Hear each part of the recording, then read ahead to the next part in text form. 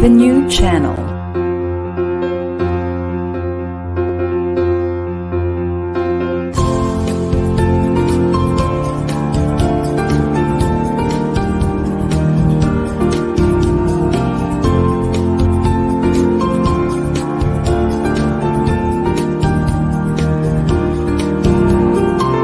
The new channel. Hashtag TNC Now.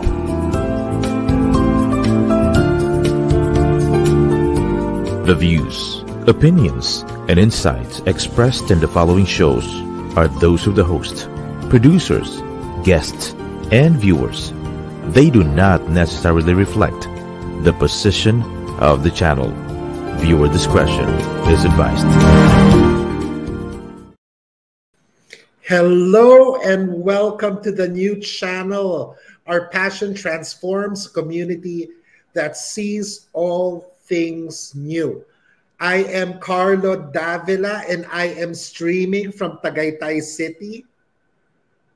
Hi, good morning, everybody. I'm Kathy Solis Davila, and I'm streaming live from Alabang City. Good morning to everybody. How are you doing? This is actually the first season of Breakfast with the King, and we are just on our episode 2 here on the new channel. Thank you for being with us today.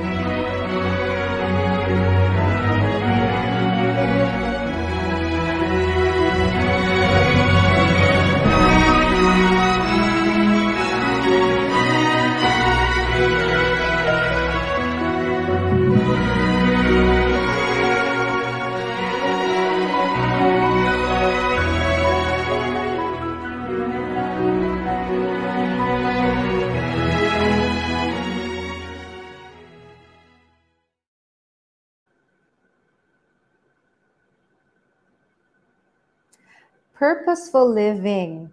So for our episode today, we have this segment which is Serenading the King. And we have with us a dear friend. So she's actually a family friend. I grew up with her.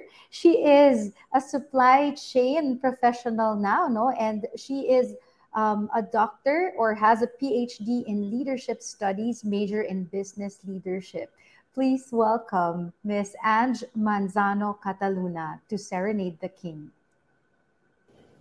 Hi viewers, good morning. I'm Anj and thank you for inviting me for today's episode. I'll be sharing a prayer song.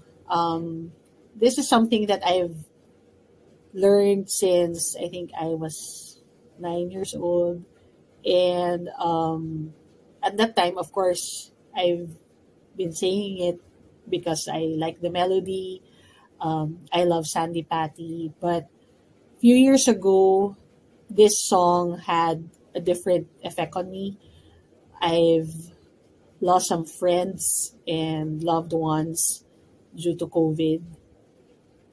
And this song gave me a reminder and encouragement that we should not worry about things that are happening on earth, because at the end of the day, what matters is our eternal life, what lies ahead after this life on earth.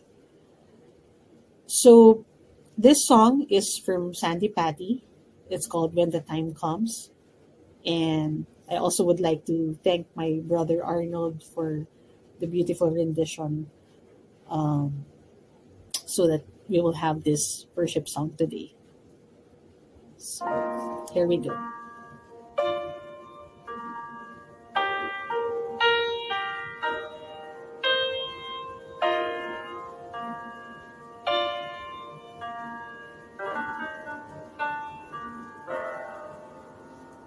Cleanse me, O Lord, of all my silly saturates.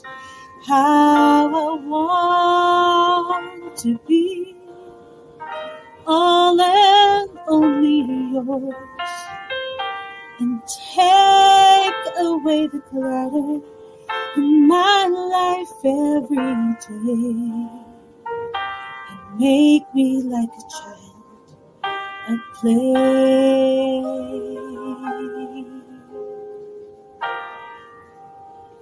Give me joy. I love to laugh and cry with you.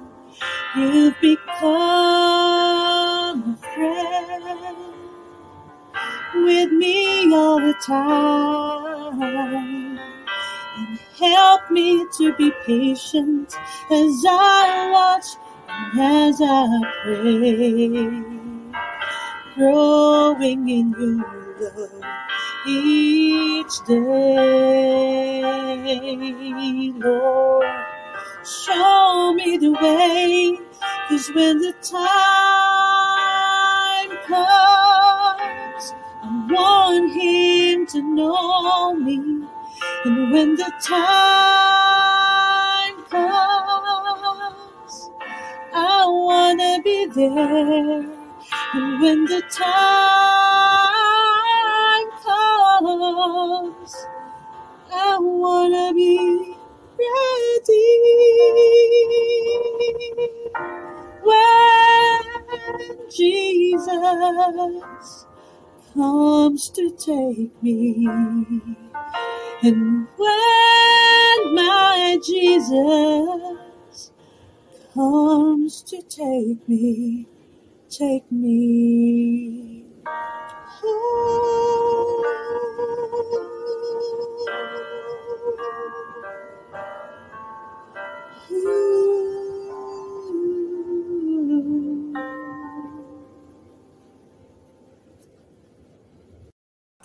Thank you so much, Wow. and such a beautiful song, Carlo. I'm quite familiar with that song because I grew up hearing the songs of Sandy Patty. Yan mga what, yun yung mga ano songs that you'd listen to during those times, no? Sila yung mga wala pang mga hill songs, hindi pa uso nun. So, but sina Sandy Patty yan yung mga pinapakinggan namin noon. Anyway, Yeah, so tsaka yung pagkakanta niya, it was very moving. I was really I was really blessed hearing it. thank you, Ange. And for those who are tuning in for the first time here on Breakfast with the King, that's our dog, no? That's our dog barking.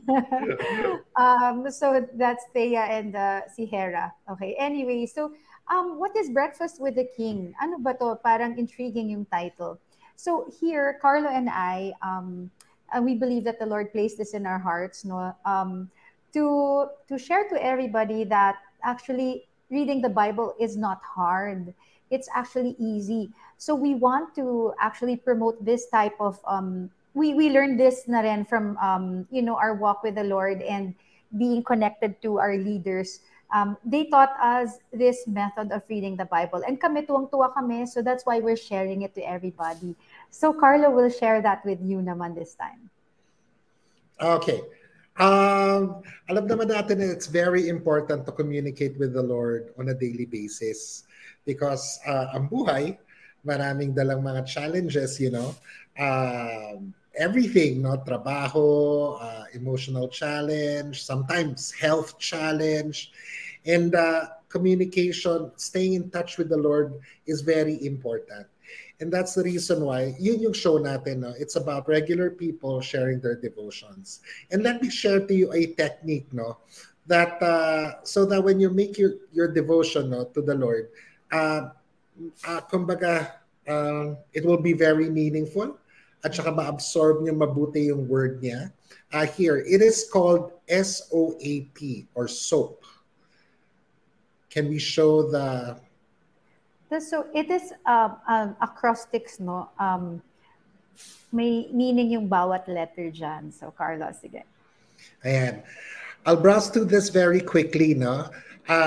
First, you start with the scripture, no? So pipili ka ng scripture sa Bible, and then after that, you do your observation. Observation means how do you interpret the scripture that you chose? Syempre, we use our intelligence, no, in interpreting it, but it is most important that you interpret it by the Spirit. You ask the Holy Spirit to guide you. Yes. As you read the Bible. Hindi lang yung parang personal interpretation, but you really dig deep and ask the Holy Spirit to interpret it for you. Yeah. And then after that, you do the application already, no? A stands for application. Kasi what use is it, no? Reading the Bible or understanding the Bible if we are not applying it to our life. If we fail to apply it to our life, we will miss out in a lot, no? The blessings of the Lord, His promise for joy, peace, and wisdom, our purpose in life, hindi natin malalaman. Kaya importante, no? Scripture, observation, and then after application. And then, syempre, you close it with a prayer. Mas maganda if you can journal that kung kahit sa phone nyo or your notebook. So, yeah, maganda if you make it, like your time with the Lord talaga. And parang nagda-diary ka and as you converse with the Lord. And today, we have this special guest with us who will share her personal soap. And we know that we will all learn from her. We will be able to relate with her sharing with us this morning. So, Karlo, go ahead. Oh, yeah. Let me introduce to you our guest now. She is currently the management officer in the city of Tagbilaran, former segment producer in ABS-CBN News and Current Affairs, former missionary in Cambodia. She is married and a mother of 3 kids. Kathy? Ladies and gentlemen, Miss Jeanette Laila. Hello, Jeanette. Busano. I forgot. Good morning. Good morning, Janet. It's good to see you. So, Janet, Karlo is my friend from the ABS-CBN Fellowship. Before, when there was a time when kami tatlo nila Lita Teodosio, kami yung tatlong very active non in leading that. We're part of the core group of the ABS-CBN Fellowship. So I'm so happy to see her again, kahit virtually, kasi she lives in Tagbilaran na. So yeah, thank you for being here. So how are you, Janet, this morning?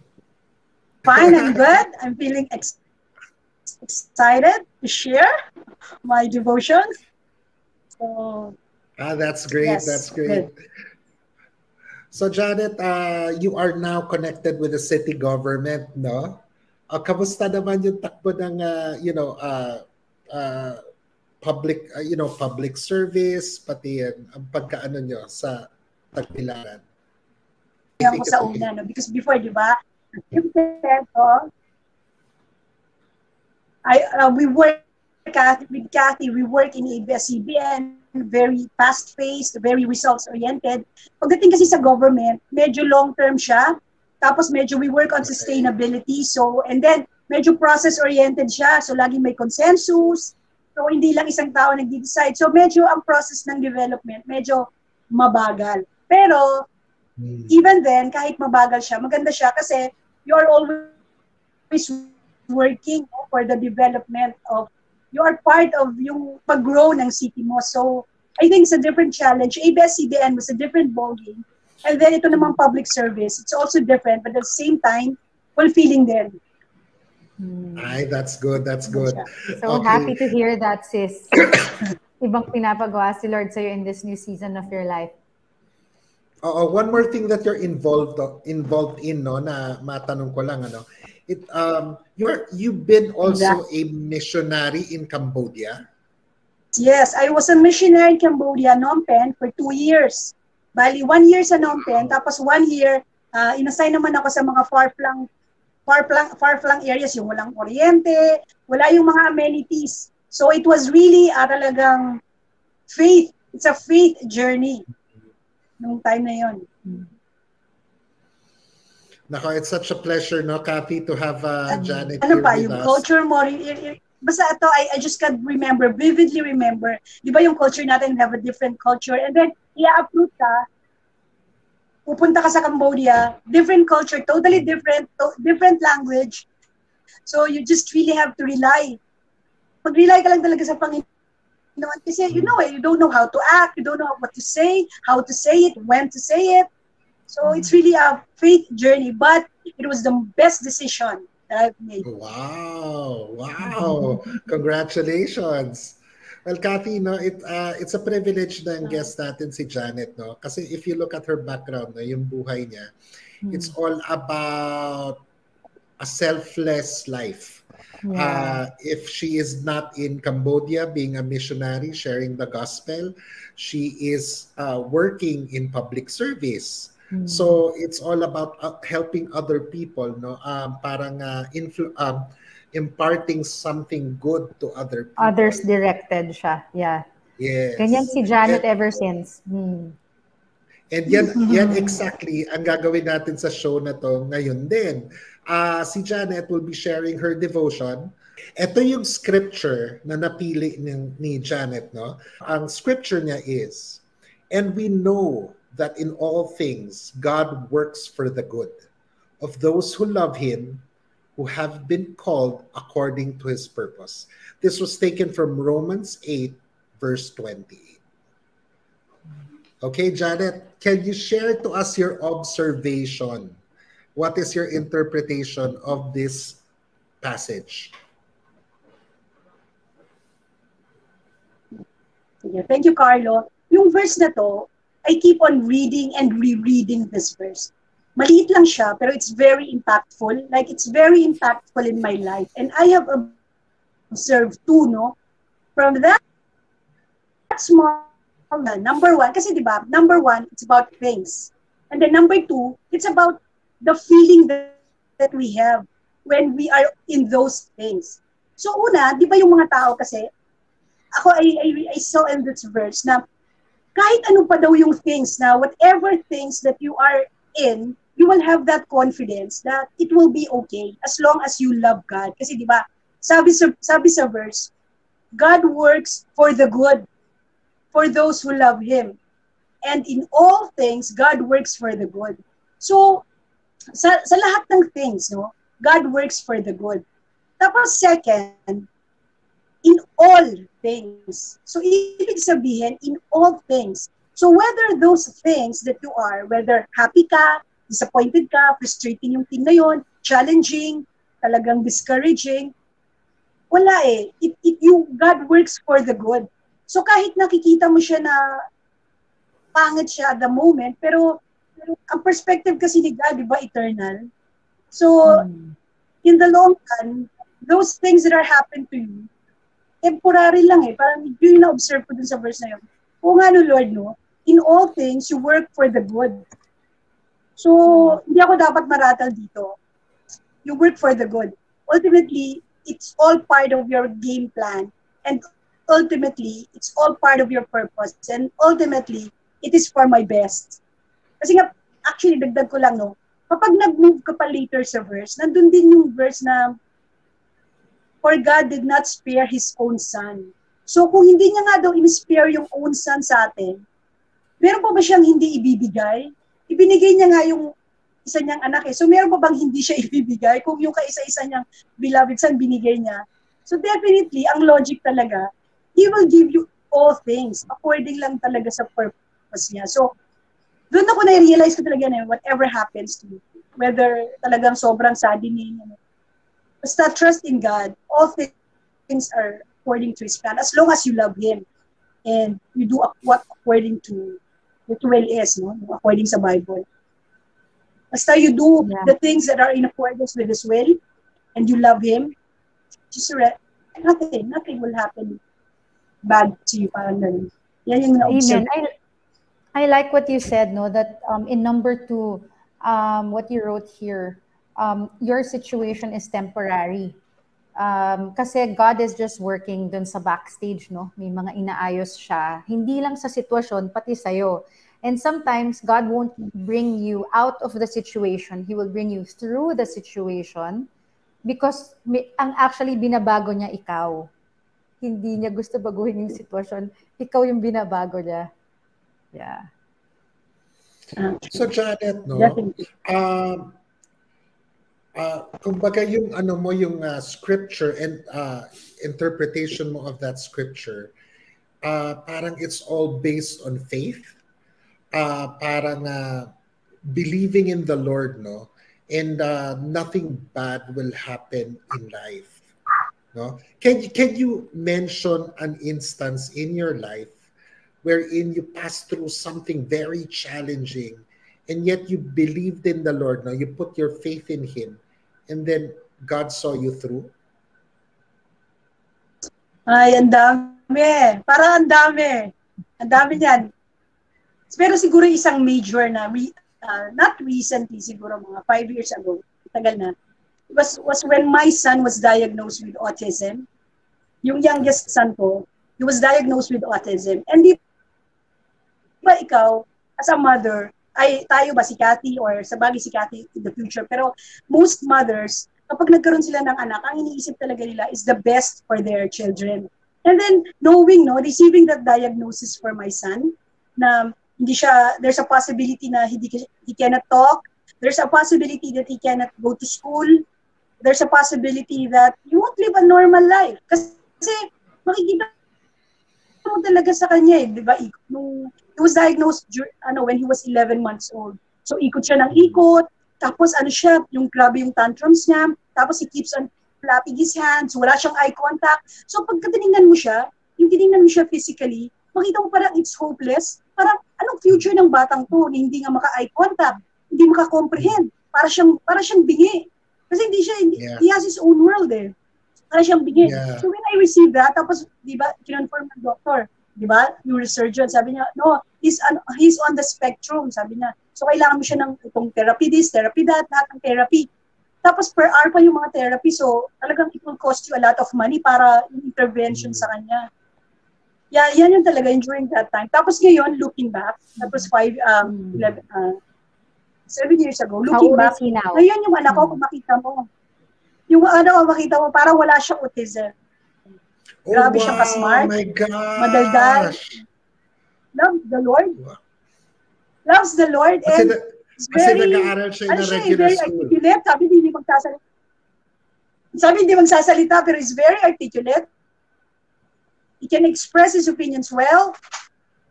Yun, siguro late lang yung yung late yung pag-develop niya kasi ang dami niyang therapy muna eh. Bago siya na fine-tune, ang daming therapy.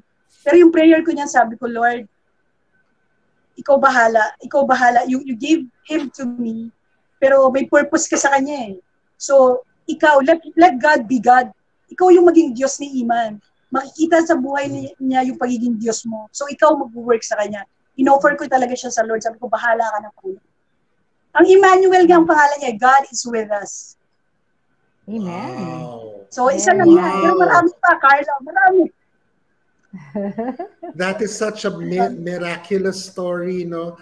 Alam mo, I can relate to that so much kasi may pamangkin kami, kilala ni Cathy to, yung anak ni Karen, Davila, no? Who is my sister, has autism. So, alam nyo, i-share ko lang sa inyo, nag-research si Karen. Isa daw probable cause kung bakit maraming bata ngayon may autism. dahil sa kadami ng bakuna na binibigay sa kanila pag baby. Diba? So, ano daw, hindi pa daw kaya ng katawan. Tapos may nare-retain na nakalimutan ko kung ano yan Something, it's a metal thing nare-retain sa body. Tapos pwedeng mag-cause ng autism. Pero that is such a miracle. Nag-aaral na siya sa normal school, and then you can communicate with him. Parang wala siyang autism, Janet. Yes. Nasa mainstream na school na siya. Yay. Wow. He's so Wow. well versed. We're so blessed with your story na Marami.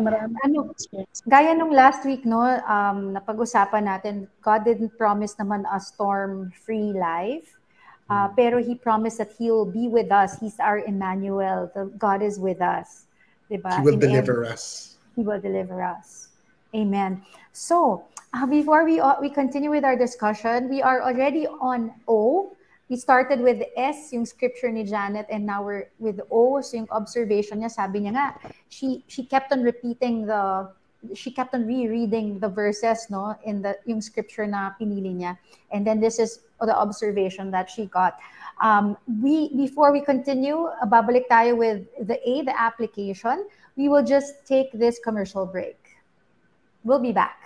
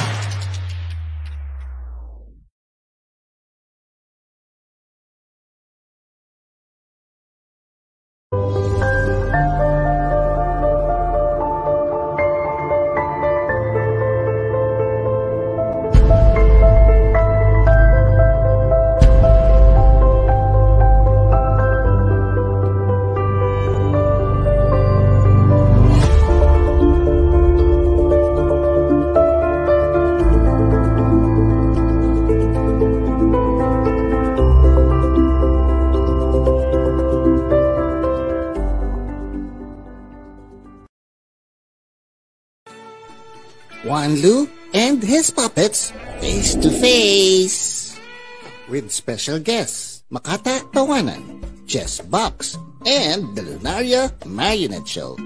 Alam mo, Tito Lo, kung wala ako, hindi ka magsasalita. Alam mo, Tito Anlo, kung wala ako, nagsasalita ka nag-isa. Kung wala ako, wala kang masusuot. Kung wala ako, wala kang nakakain. October 30, Sunday, 7 p.m. at the La Verdad Auditorium in Apalit, Pampanga. Buy your tickets now and see you soon, face to face.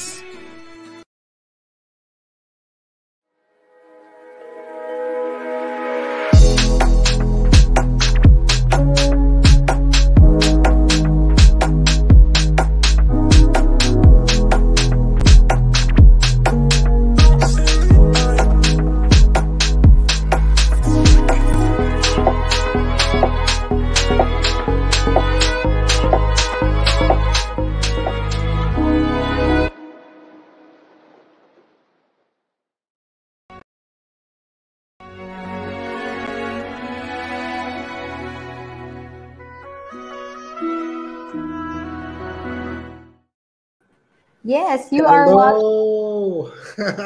You are watching Breakfast with the King. Welcome back. We are with Jeanette Laila-Busano.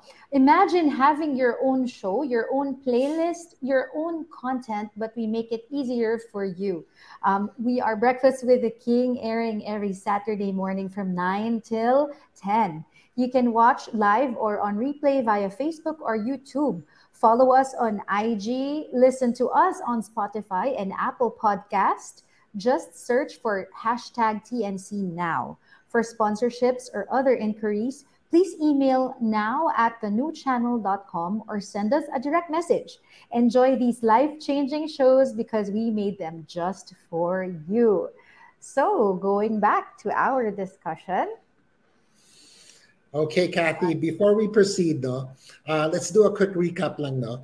In scripture natin is, I'll read it again, and we know that all things good, God works for the good of those who love Him, who have been called according to His purpose. Romans 8, verse 28. And si Janet, no, shared to us her observation kanina, no? And more or less, ito yung sinasabi sa observation niya. Well, number one, as long as you have your confidence, no, with the Lord, he'll get you through, and then you get to do your purpose. And then number two, it's just by faith, no, based on her story, meron siyang anak na autistic, pero because of her faith in the Lord, no, now her son is functioning like a kid, no, who has never been autistic. Yes, sa regular school, ganyan. So, God is faithful, no, Kathy? So, that's right. Yes. So, we welcome back. We will welcome back Miss Jeanette Laila para naman i-share niya sa atin yung kanyang application. So, yung letter A sa SOAP method. So, paano mo ba ito ay na-apply sa buhay mo? So guys, sorry sa mga dogs namin, si Hera and Thea, they're joining us in the show. Dogs ata ni Janet yan. Sa'yo na ba yan? Sa'yo ba? Yeah. So sige. Going back sa sinabi ni Kathy, no, kung paano ko na-apply yung verse ng Romans, no, sa buhay ko. So, yung Romans na verse now, and who are called according to His purpose. Ang application sa buhay ko, it really strengthened my faith. Talagang it-challenge me na yung faith ko talaga i-level up. Kasi the verse parang forces you to look beyond the physical. Yung hindi ka magre-rely dun sa nakikita mo. Yung live by faith, not by sight. So, yun din yung dating sa akin ng verse na to, na look beyond. No, look beyond. Kasi, di ba, most of the time, pag marami tayong plano, we have so many plans in our lives. Ang dami natin, hindi nangyari yung mga in-envision. Kasi time parang we get frustrated. Ako ganun we get frustrated. Kasi medyo may pagka-control freak ako. Gusto ko lahat parang according to plan. Dapat ganito, ganito, ganito. Choleric yung personality ko. So gusto ko talaga mangyari siya sa ganitong gusto, ganitong plinano. Pero most of the time, si God, inaalaw niya rin talaga na hindi mangyari yung mga bagay na yun. Siguro nga, tama yung sabi ni Kathy kanina na talagang inaano niya muna tayo. Pinapa-undergo niya tayo sa situation kasi may tinuturo siya. So yung verse na yan, talagang yan ang nagre-resonate sa akin talaga. Na pag merong mga bagay na hindi nangyari according to plan, hindi na dati, na-frustrate ako, or dati parang nade-depress ako, pero ngayon hindi. I learned to let go. I learned to surrender everything na pag hindi nangyari, ang tanong ko na lang, Lord, ikaw na bahala. Ikaw na bahala since you have a purpose for me and then I love you naman, Panginoon, mahal kita, ikaw yung talagang sinusundan ko. So kung hindi man to nangyari according to what I envision, then bahala ka na, meron ka sigurong gagawin. This is all part of your grand tapestry, no? Na isang part ito na kailangan tukutok madaanan kasi hindi ko mas pupuntahan yung next step kung hindi ko to dadaanan. So, even though it is painful, even though masakit, even though na-discourage talaga ako, sobra ako nasa sidetrack, Lord, I will just trust in you. Babalik at babalik pa rin ako na, siguro for a time, mayroong parang masa-sidetrack ka, pero babalik at babalik pa rin ako sa Lord. I remember ito lang kahapon lang. Kasi yung nanay ko, ano na siya, old 29, mag-18 na siya. Pero nagkaroon siya ng parang dementia. Yung nakakalimutan, nag-usap kayo. Mamaya, tatanungin ka niya. Nagkita kayo, dinalo ko siya sa bahay nila. Tapos, pag nakita kami ngayon, mamaya, uy, pati mo na ako dinadalaw. Samantalang kakadalaw ko lang hapon. Tapos, meron siyang hahanapin bagay. Ito, danay, tatago natin dito. Mami, tatawag yun sa akin. Umiiyak. Hindi ko na alam kung saan ko natago. Nasaan na ba yun? Parang so helpless. Whenever I hear my mother na umiiyak, na ganyan, kasi nakita ko kung gaano nyo kami minahal, di ba? For the last na ilang taon niya kami nalagaan. Tapos ngayon nakikita ko siya na gaano siya ka-help, para siyang bata. Talagang, naiiyak ako yung nangingilig yung luha ko. Sabi ko, Lord, no, bakit, no? Yung tatanong ako, I can't help but ask God. Kasi sabi ko, Lord, yung nanay ko sobrang selfless niyan, sobrang binigyan yung buhay sa amin. Pero, hindi ko talaga maisip bakit nararanasan yung ganito na parang wala na siyang naaalala. Wala na siyang naaalala. Meron siyang naaalala, certain parts lang selective ka. Very selective. So, nasasaktan ako for my mother. Pero, iniisip ko pa rin, sabi ko, hindi, Lord. Kasi, wala eh.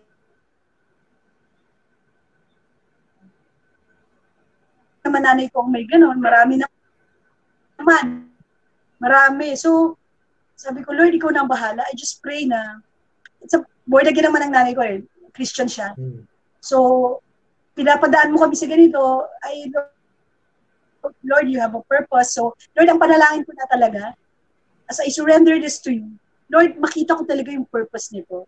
And then, maano ko yung journey talaga, embrace ko yung journey. And then, I will really get what you want me to get from this. And then, in all things, parang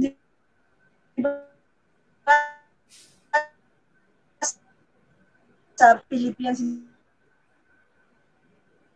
in everything rejoice. Na in all things you give thanks. In all things you give thanks. So, even ganun nangyari, I will give thanks.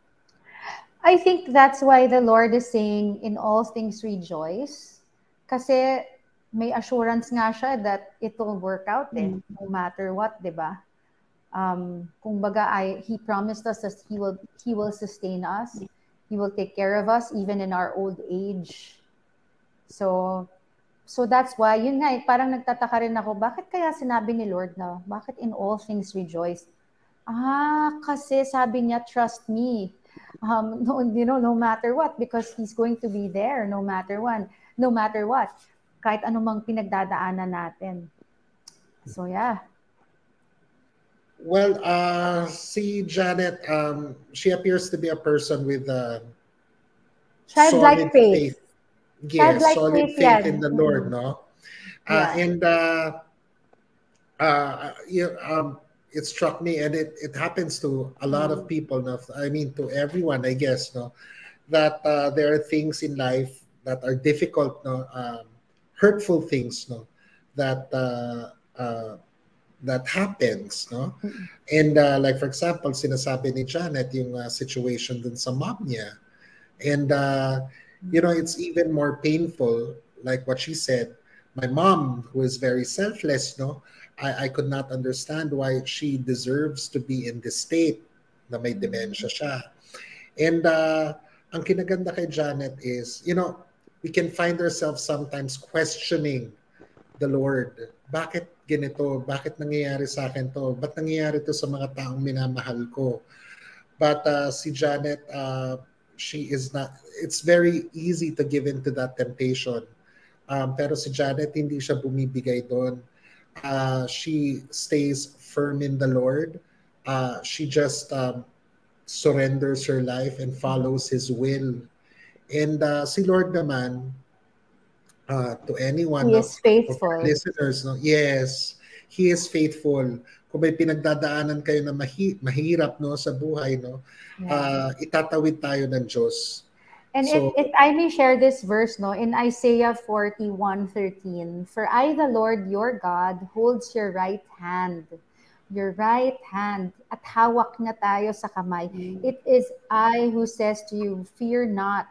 It is I. Sabi niya, ako to. I am the one who helps you. So kung tao lang yung tumutulong sa atin, matakot na tayo, di ba? Pero yeah. it's the Lord who's helping us. Yun yung promise niya sa atin. Faith lang talaga, Kathy. Yun lang talaga eh. So, Janet has shared with us her scripture, her observation, her application, and now we'd like to request you.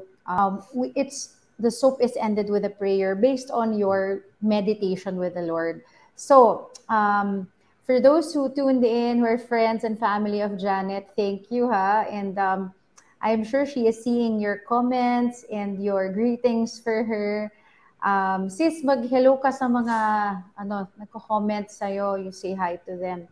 Sa mga kasama mo dyan sa Tagbilaran. Hello! Hello sa mga... I am there. There. Okay, so we will Hello, end... can you hear me? Yes, okay Yes, na. we can hear you now. Can you end yung soap segment natin with a prayer, sis, based on our discussion?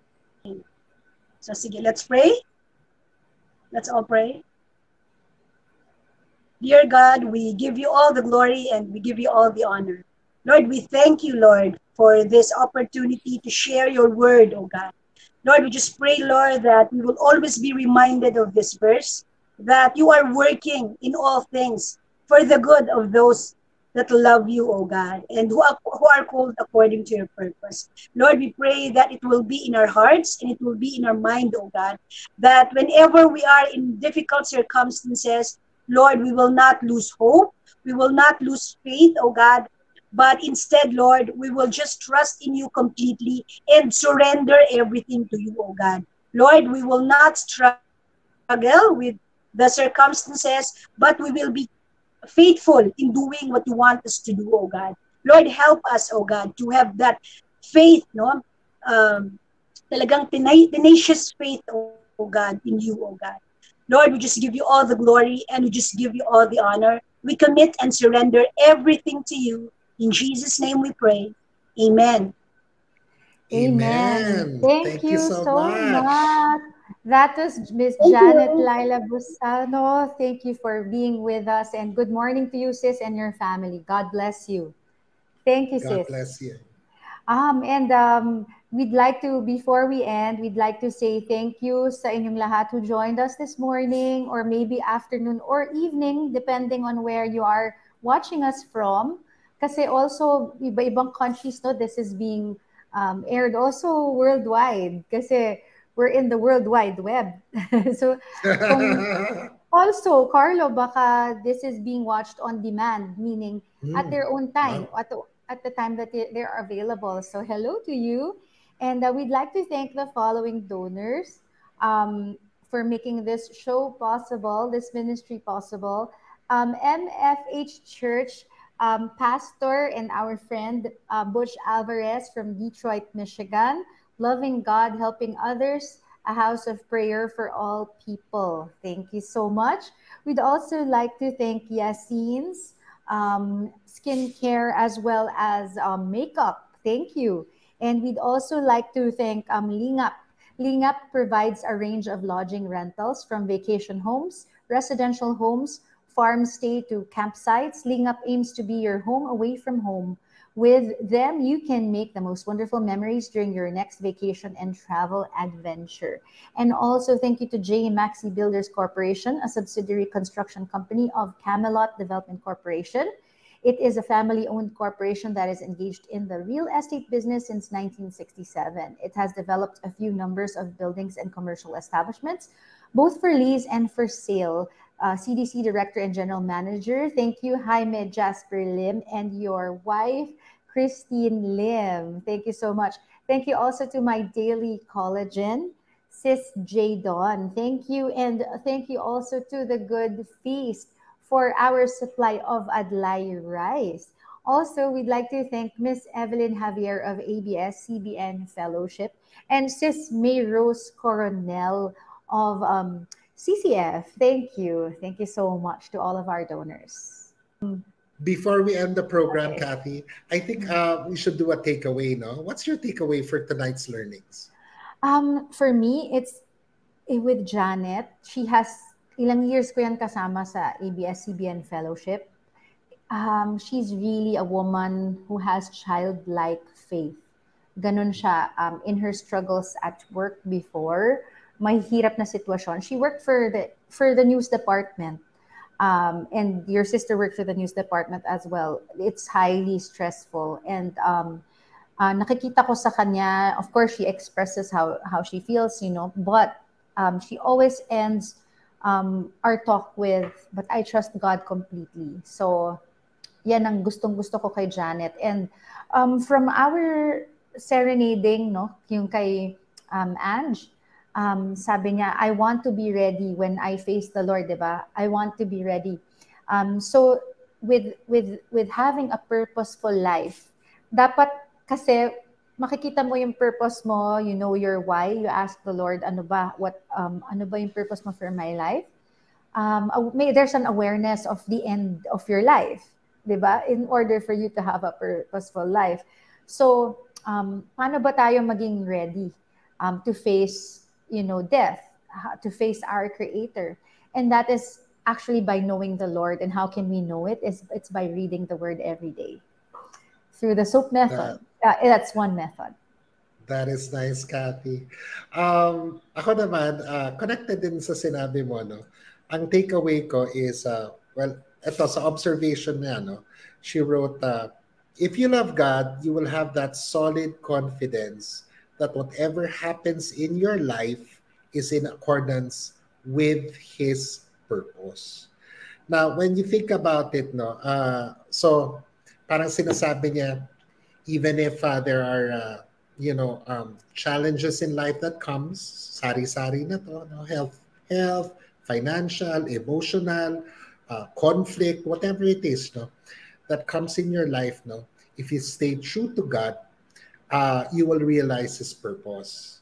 Now, I see Janet to be a person wherein her purpose is in line with God's purpose. Kasi from her background, no, galing nga siyang ABS, pero right now she's a public servant in Tagbilaran. And before that, she was a missionary in Cambodia. Nabanggit ko kanina na yung mga ginagawa niya she's involved in selfless endeavors. Endeavors in trying to help others, no? In whatever way in her capacity, no? And ito, I believe, is the kind of purpose that is meant for all of us. It doesn't mean that you have to be working in a church or for example, if you are not working in the government or in an NGO, it doesn't mean na parang you cannot impart good or impart God to other people. You could be in any industry. You could be in sales. You could be working in a bank. You could be in the airline industry, whatever it is. Ang importante dito is, like Janet, no? Faith, the way you live your life, those that are close to you, they see that God is in you. So therefore, God is imparted into their lives. Tapos yan, you do your job in a way that is glorifying to the Lord. Um, I think ano yan eh, that is your purpose. Right. So ang point ko dito is si Janet direct siya eh. She's living her purpose, tapos yan yung trabaho niya itself is selfless. Pero it doesn't mean na kunyari tayo na nasa secular jobs, we can be selfless as well. Right. If that is our purpose. So yun ang ano natin. That's right. Karlo, so thank you so much, everybody, for joining us. Thank you for the song for the King, Anj, and Janet. And we invite you guys to message us if you want to be part of this show, to guest here, to share your devotion, or to render a song for the King. Please let us know. Just write us a message.